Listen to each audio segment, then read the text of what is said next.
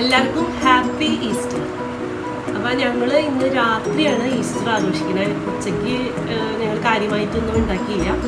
ഇന്ന് ഞങ്ങൾക്കൊരു fish grill ചെയ്യാൻ വേണ്ടി, നല്ല ബ്രാൽ ഫിഷ്. അപ്പോൾ ഞങ്ങളത് ഗ്രില്ല് ചെയ്തിട്ട് ഇന്ന് കഴിക്കാൻ പോവാണ്. അപ്പോൾ നമ്മുടെ വിഭവങ്ങൾ എന്ന് പറഞ്ഞാൽ വേറെ പ്രത്യേകിച്ച് കൂടുതൽ വിഭവങ്ങളെന്ന് പറയാനില്ല. ഫിഷ്, കുറച്ച് സാലഡ്സ് ഉണ്ട്, പിന്നെ കുറച്ച് ഫ്രൂട്ട്സ്, പിന്നെ പഴം, പിന്നെ നമ്മുടെ വാട്ടർമെലൻ്റെ ജ്യൂസ് ഉണ്ടാക്കിയിട്ടുണ്ട്. പിന്നെ ഇത് നമ്മളിവിടെ ഉണ്ടാക്കിയ വൈനാണ്. പിന്നെ ഇത് മസ്ക് മെലൻ്റെ ഒരു പോപ്സിക്കിൾസ് ഉണ്ടാക്കിയതാണ്. പിന്നെ ഞാൻ കുറച്ച് ബ്രെഡ് ടോസ്റ്റ് ചെയ്തു, പിന്നെ ബട്ടറും കൂട്ടി കഴിക്കാൻ. അപ്പോൾ മോനൊക്കെ ഭയങ്കര ഇഷ്ടമാണ് അങ്ങനെ കഴിക്കാൻ. അപ്പോൾ ബട്ടറും ജാമും കൂടി കഴിക്കാൻ വേണ്ടിയിട്ട്. പിന്നെ കുറച്ച് ഡ്രൈ ഫ്രൂട്ട്സ് ഉണ്ട്. അപ്പോൾ അങ്ങനെയൊക്കെയാണ് ഞങ്ങൾ ഇപ്രാവശ്യം ഈസ്റ്റർ ആഘോഷിക്കുന്നത്. അപ്പോൾ ഒരു ലോക്ക്ഡൗൺ ഈസ്റ്റർ എന്ന് തന്നെ പറയാം. എന്ന് വെച്ചാൽ ഞങ്ങൾ ഇങ്ങനെ ഒരു ഈസ്റ്റർ ആഘോഷം ആദ്യമായിട്ടാണ്. എന്താ കാരണം എന്ന് വെച്ച് കഴിഞ്ഞാൽ, സാധാരണ നമ്മളറിയാലോ, ഫാമിലി എല്ലാവരും ഒരു ഫാമിലി ഗെറ്റ് ടുഗദറാണ് ഈസ്റ്റർ എന്ന് പറഞ്ഞാൽ. എല്ലാവരും കുട്ടികളൊക്കെ ആയിട്ട് നല്ല സന്തോഷമാണ്. ഇപ്രാവശ്യം അത്ര നമുക്ക് എന്താ പറയുക, എല്ലാവരും വീടിൻ്റെ ഉള്ളിൽ തന്നെ അങ്ങോട്ടും ഇങ്ങോട്ടും യാത്ര ചെയ്യാണ്ട് ഇരുന്ന് നമ്മൾ നമ്മുടെ കയ്യിലുള്ള വിഭവങ്ങൾ വെച്ചിട്ട് ആഘോഷിക്കുകയാണ്. അപ്പോൾ ഇന്ന് ഫിഷ് എന്ന് പറഞ്ഞാൽ ഞങ്ങൾ കുറേ നാളായി ഫിഷ് കഴിച്ചിട്ട്. ഇപ്പോൾ ഈ ഒരു സമയത്ത് ഫിഷ് കിട്ടാനും ബുദ്ധിമുട്ടാണല്ലോ. പിന്നെ ഫിഷിൻ്റെ കഥകളൊക്കെ നമ്മൾ പേപ്പറിലും ന്യൂസിലൊക്കെ നമ്മൾ വായിക്കുന്നുണ്ട്. അപ്പോൾ ഇന്ന് നമുക്ക് പ്രിൻസേട്ടൻ്റെ ഫ്രണ്ട്സാണ് ഫ്രഷായിട്ട് മീനെ പിടിച്ചിട്ട് കൊണ്ടു തന്നത്. അപ്പോൾ പിന്നെ വിചാരിച്ചു വന്നാൽ പിന്നെ നമ്മളെ മീൻ നോയമ്പ് ഇങ്ങോട്ട് വീടാന്ന് വിചാരിച്ചിട്ടാണ് ഇന്നിപ്പോൾ നമ്മൾ ഇങ്ങനെ ഒരു വലിയ നമുക്ക് കഴിക്കാൻ വന്നിട്ട്. പ്രിൻസേട്ടൻ നമ്മുടെ ഫിലിപ്പ് ഇല്ലാത്തൊരു വിഷമുണ്ട്. അപ്പോൾ അവരെ ഞാൻ നേരത്തെ വിളിച്ചു. അപ്പോൾ അവരെ ഈ പറഞ്ഞ പോലെ ലോക്ക്ഡൗൺ നീട്ടി May 3 വരെ ഇറ്റലിയിലാണ് മോന്. അപ്പോൾ അവന് ലോക്ക്ഡൗൺ നീട്ടി 3-ാം തീയതി വരെ എന്ന് പറഞ്ഞു. എന്നാലും അവർ കുറച്ച് ചെറിയ 3-4 ഫ്രണ്ട്സ് ഉണ്ട് കൂടെ. അപ്പോൾ അവരുടെ കൂടെ ചെറിയ ഒരു സെലിബ്രേഷൻ നടക്കും. അപ്പോൾ അത് കഴിഞ്ഞ് അവൻ കിടന്നുറങ്ങി എന്ന് പറഞ്ഞു. അപ്പോൾ ഞാൻ പറഞ്ഞു, നിങ്ങൾക്കൊന്ന് കാണിക്കാൻ വേണ്ടിയിട്ട് ജസ്റ്റ് ഒന്ന് അവനോടൊന്ന് ഫോണിലൊന്ന് വരാൻ പറഞ്ഞപ്പോൾ അവൻ പറഞ്ഞു, ഞാൻ ഉറങ്ങി കഴിഞ്ഞിട്ട് എനിക്ക് അവനും ഒരു 3.5 മണിക്കൂർ വ്യത്യാസം. ഉച്ചയ്ക്ക് ഫുഡ് കഴിച്ചിട്ട് അവൻ ഉറങ്ങാണ്. അപ്പോൾ പിന്നെ ഞാൻ അവനെ വെച്ച് ശല്യം ചെയ്യേണ്ടെന്ന് വിചാരിച്ചു. പിന്നെ വേറൊരു സന്തോഷം കൂടി ഉണ്ട്. ഈസ്റ്ററിന് എനിക്കൊരു കുഞ്ഞ് സന്തോഷം കിട്ടിയത്, നമ്മുടെ ലിസ്ബി കിച്ചൻ ചാനൽ മോണിറ്റൈസ്ഡായി. അപ്പോൾ ഇന്നലെയാണ് മോണിറ്റൈസ് ആയത്. അപ്പോൾ കുറച്ച് നാളായി നമ്മുടെ കടമ്പകളൊക്കെ കിടന്നിട്ട് കുറച്ച് നാളായി. പക്ഷേ യൂട്യൂബ് അവിടെ അമേരിക്കയിൽ കോവിഡിൻ്റെ പ്രോബ്ലംസ് കാരണം കുറച്ച് ലേറ്റായി പോയി നമ്മുടെ കാര്യങ്ങൾ. പ്രോഗ്രസിങ് കാണിച്ചുകൊണ്ടിരിക്കുകയായിരുന്നു. അപ്പോൾ അത് ഇന്നലെയാണ് നമുക്ക് ശരിയായി വന്നത്. അപ്പോൾ പ്രിൻസേട്ടന് ഓർമ്മയുണ്ടോ എന്നാ തുടങ്ങിയെന്ന് ഓർമ്മയുണ്ടോ? യൂട്യൂബ് നമ്മുടെ ചാനൽ തുടങ്ങിയതിൻ്റെ കഥ ഓർമ്മയുണ്ടോ? മെയ് ലാസ്റ്റിലാണ് ഞങ്ങള് തുടങ്ങിയത്. മെയ് ലാസ്റ്റിലാണ് നമ്മള് ഇത് തുടങ്ങിയത്.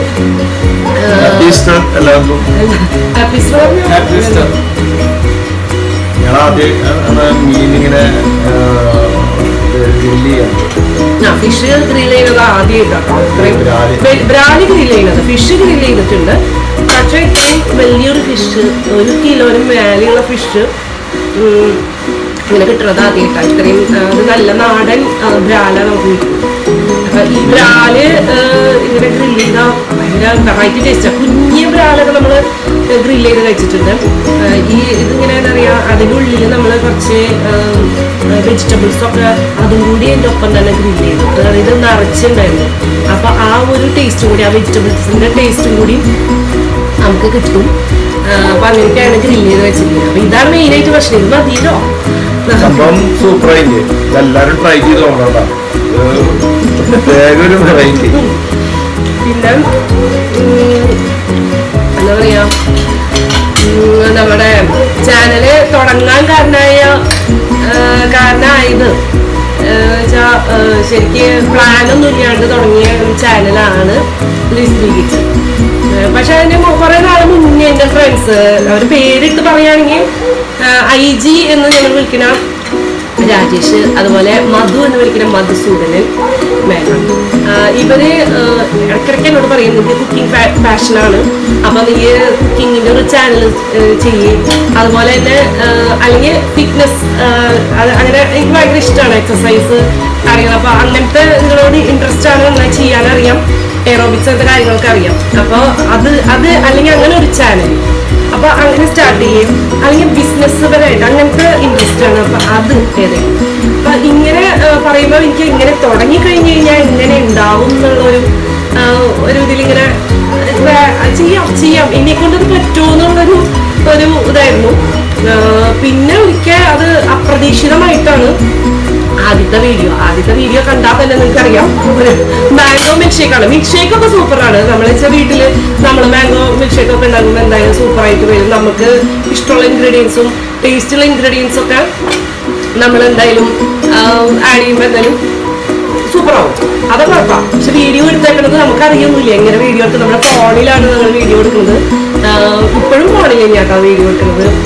നല്ല ഫോണാണ്, അതുകൊണ്ട് അതിൽ വലിയ കുഴപ്പമില്ല എന്ന് പറയുന്നത്. എല്ലാവരും പറയും ക്യാമറയിൽ ചെയ്യുന്നൊക്കെ പറയാറുണ്ട്. ആദ്യത്തെ 2 വീഡിയോ കണ്ടപ്പോഴാണ് അങ്ങനെ പറയുന്നത്.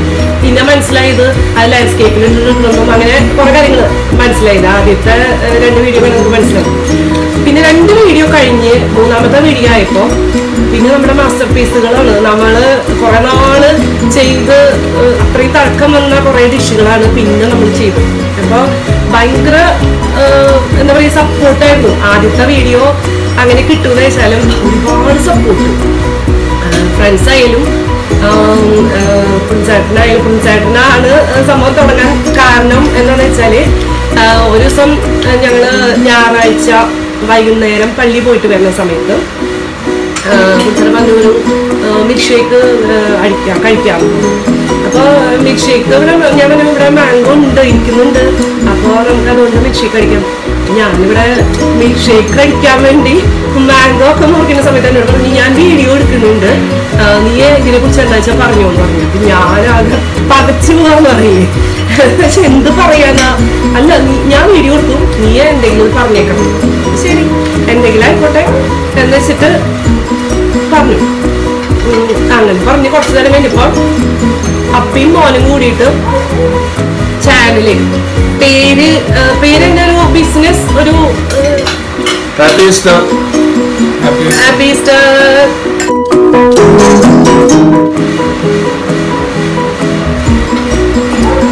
അങ്ങനെ കൂട്ടുകാര് അതുപോലെ നമ്മുടെ യൂട്യൂബില് വന്നപ്പോ തന്നെ ആദ്യം ഒരുപാട് കമന്റ്സ് ഒന്നും ഉണ്ടായിരുന്നില്ല. പിന്നെ കുറെ പേര് കമന്റ് ചെയ്ത് തുടങ്ങി. പിന്നെ നമുക്ക് മെസ്സേജ് ഇടും ഇങ്ങനെ ചെയ്യൂ. അപ്പൊ നമുക്കൊരു കോൺഫിഡൻസ് തന്നിരുന്നു അതൊക്കെ കുറെ. പിന്നെ എല്ലാവർക്കും അറിയാലോ എന്ത് കാര്യങ്ങളുണ്ടെങ്കിലും അതിന് അത് നമുക്ക് ഉണ്ടാവും. എന്നാലും എനിക്ക് അത്ര അധികം വന്നിട്ടില്ല. ഞാനിപ്പോ യൂട്യൂബിലത്തെ കുറെ കിച്ചണിന്റെ ആൾക്കാരായിട്ട് കുറെ പേരായിട്ട് ഫ്രണ്ട്ഷിപ്പ് ഉണ്ട്. അപ്പൊ ഒരു ഗ്രൂപ്പിക്കോടെ വന്നതാണ് അങ്ങനെ.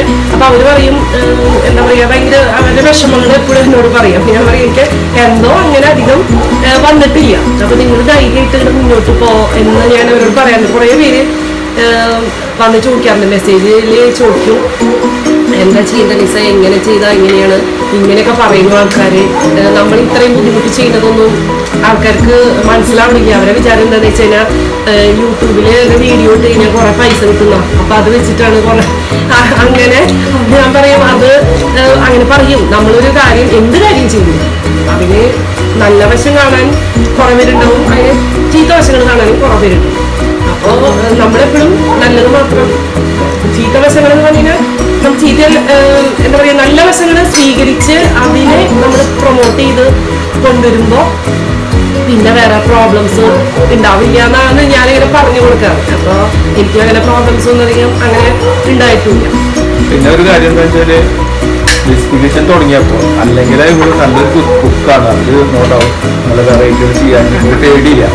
പക്ഷെ ഇപ്പൊ എന്തോ പെർഫെക്ഷൻ കൂടിയില്ല. അത് കാരണം ഫുഡടി കുറച്ച് കൂടി. അതല്ല അപ്പൊ പെർഫെക്ഷൻ കൂടാണ്ട് പറ്റില്ല. എന്തായാലും നമ്മളിങ്ങനെ ചെയ്ത് വരുമ്പോ പിന്നെ അതുപോലെ പ്രസന്റ് ചെയ്യുമ്പോ നിങ്ങൾക്ക് നിങ്ങളുടെ മുമ്പിൽ പ്രസന്റ് ചെയ്യുമ്പോ എപ്പോഴും നമുക്ക് നല്ല ഭംഗിയായിട്ട് പ്രസന്റ് ചെയ്യണം എന്നുള്ളൊരു ആഗ്രഹം. ഇഷ്ടമാണ് നല്ല ഭംഗിയിൽ പ്രസന്റ് ചെയ്യാനും. ഈ ഫുഡ് എല്ലാ എന്താ പറയുക ടേസ്റ്റി ആയിട്ട് ഉണ്ടാക്കാനൊക്കെ നമുക്ക് അതെല്ലാവർക്കും ഇഷ്ടമുള്ള ഒരു കാര്യം. പിന്നെ നമ്മള് നമ്മുടേതായ രീതി അപ്പൊ അതും കൂടി ഉണ്ട്. അപ്പൊ ചിലര് ഇപ്പൊ ഞാൻ പറയാ വട്ടയപ്പം അങ്ങനത്തെ സംഭവം ഉണ്ടാക്കിയപ്പോ കുറെ പേര് സംശയം വന്ന് ചോദിച്ചായിരുന്നു അതില് ഈ കപ്പി കാച്ചണ്ടേ മീൻസ് കുറുക്കി ഒഴിക്കണ്ടേ എന്നാണ് ചോദിക്കണത്. എനിക്ക് അത്ര നമ്മുടെ തൃശ്ശൂർ സൈഡിൽ അങ്ങനെ കപ്പി കാച്ചെന്നല്ല പറയാം, പൊടി കുറുക്കുക എന്നാണ് പറയാം.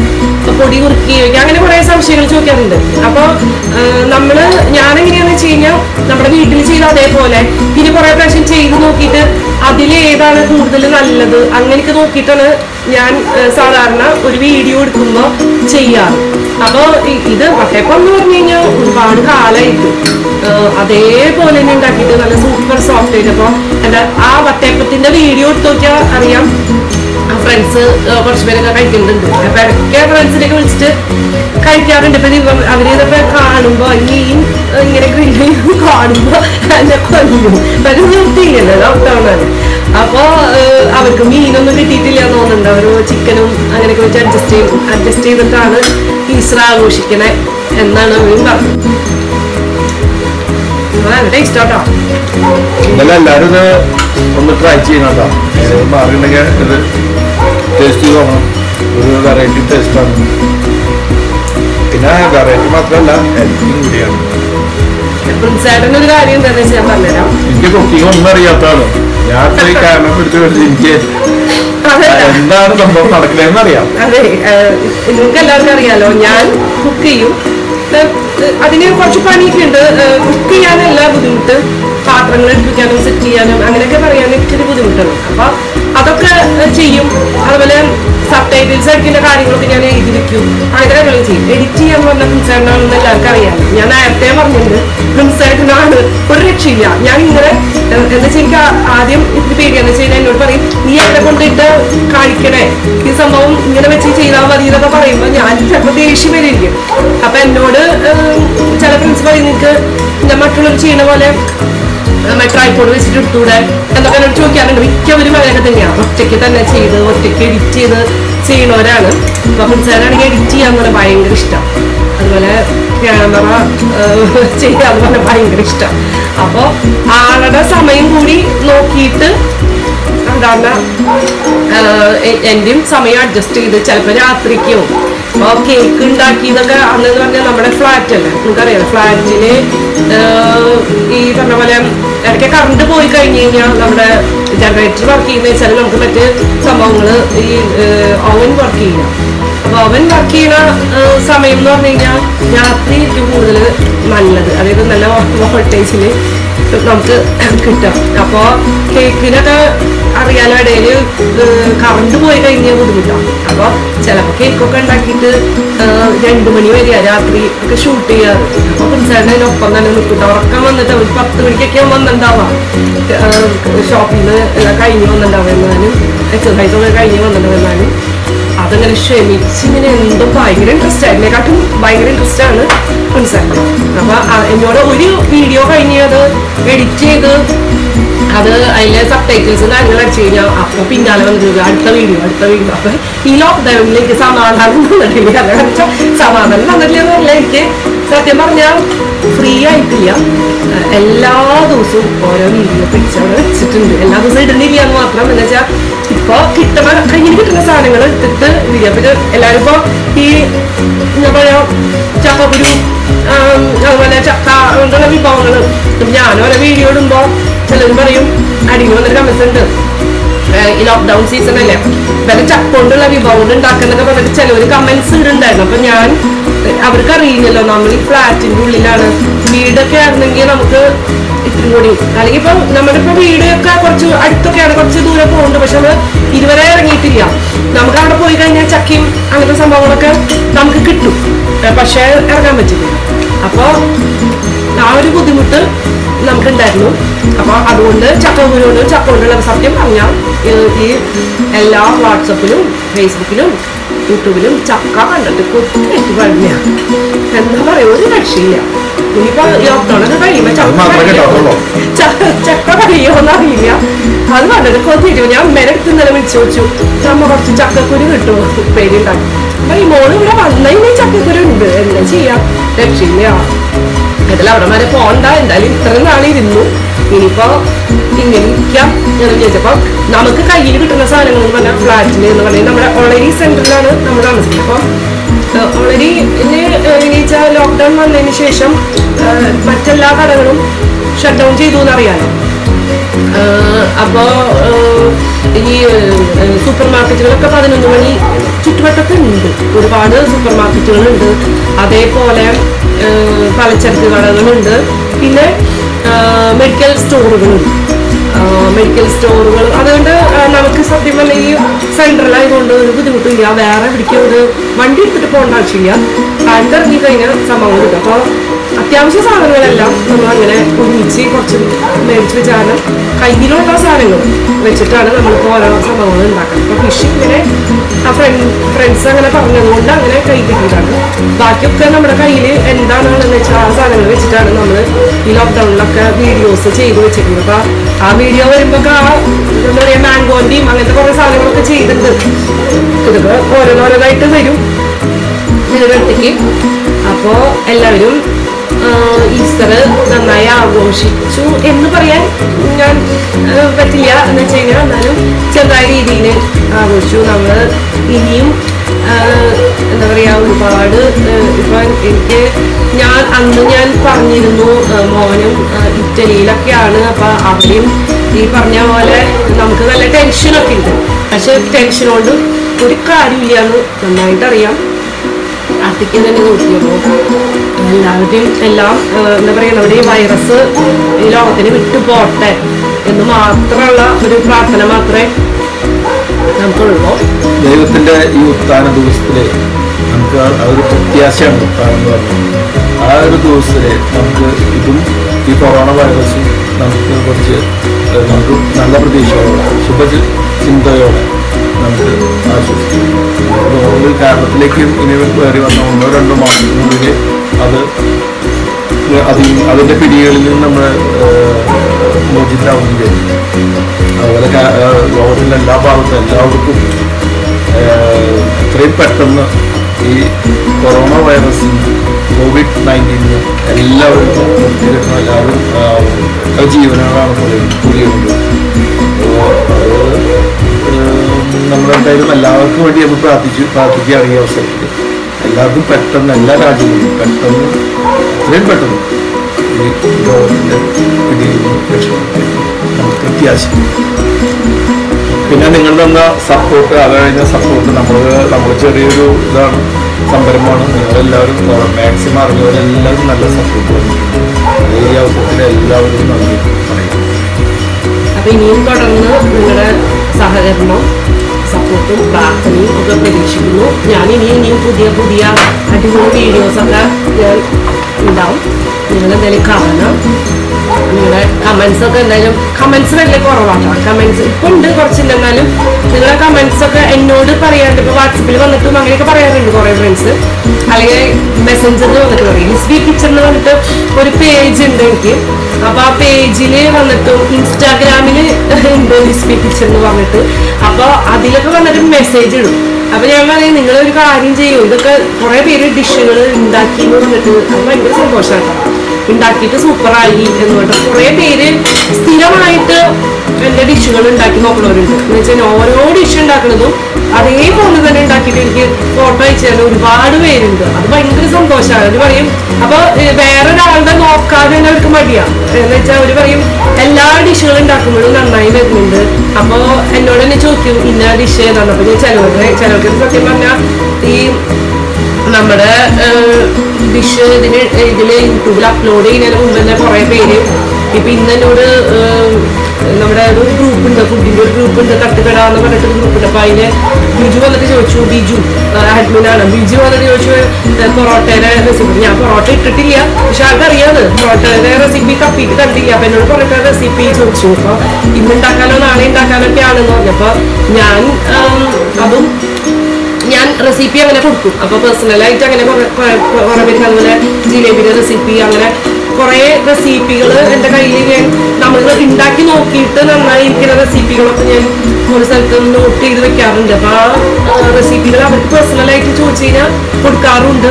അപ്പോൾ അവർ നന്നായിട്ട് വരാറുണ്ട്. അപ്പോൾ ഇടയ്ക്ക് പറയും അതൊക്കെ വീഡിയോ ആയിട്ട് ഇട്ട് കാണിക്കണം കേട്ടോ അതൊന്നും പറയാം. അപ്പോൾ നമുക്ക് അതൊക്കെ വീഡിയോ ആയിട്ട് കാണിക്കാം. അപ്പോൾ നിങ്ങളുടെ സപ്പോർട്ട് എന്തായാലും ഉണ്ടാവണം. അപ്പോൾ ഇനി ഞങ്ങൾ ഇത് വൈൻഡപ്പ് ചെയ്യാണ്. അപ്പോൾ എല്ലാവർക്കും ഞങ്ങളുടെ ഹാപ്പി ഈസ്റ്റർ. Thank you.